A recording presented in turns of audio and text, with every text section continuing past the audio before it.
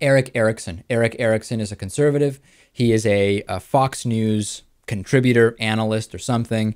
And we've been talking about that Texas abortion legislation. Shortly after it passed, Fox News contributor Erick Erickson tweeted that liberals should bookmark a website that sells coat hangers. Of course, coat hangers kind of reminiscent of imagery, rather, of backroom type abortions, back alley abortions. And he's saying that this really wasn't offensive. He's saying, hold on a second.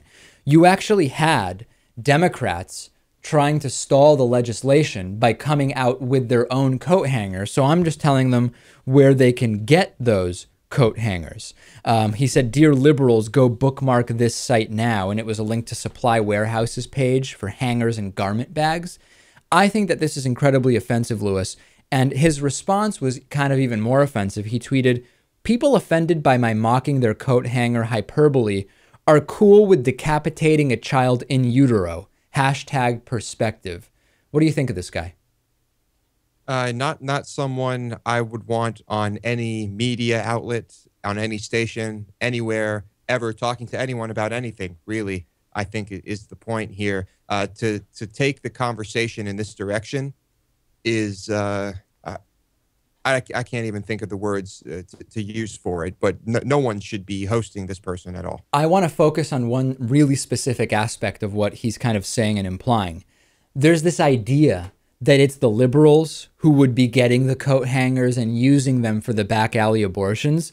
The reality, though, Lewis, is that the places where abortions are hardest to get, exactly in this particular case, we're talking about Texas already, but particularly red states, those are the places where people are more likely to obtain unsafe abortions, home abortions, back alley abortions. We know that restricting abortion does not really reduce the number of abortions. It just makes them much less safe.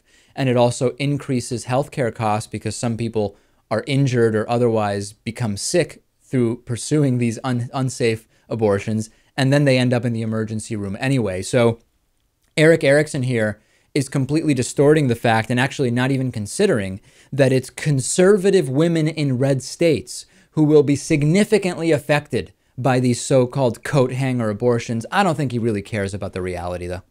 No, of course not. In his fantasy world, there are no young girls in homes in red states that have little Jesus statues in them who are going to get abortions because they're conservative and they're God-fearing people, and that just doesn't happen. Right. It's only the liberals who get abortions, right? Yeah, in the same way that right-wingers, they never have affairs, they never cheat, they never eat shrimp and stuff like that. I mean, nobody who's conservative ever violates anything that Jesus or Rick Perry, OBGYN, says that you shouldn't be doing. So that we know. That'll work out really well.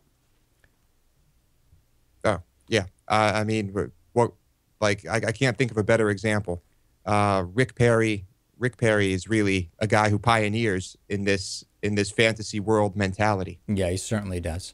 All right, let's take a break. Join us on Facebook, facebook.com/David Pakman Show. A lot of behind the scenes stuff on our Facebook page, heading towards the 25,000 like mark. We'll take a break and we'll be back with plenty more right after this. Glad you're with us today.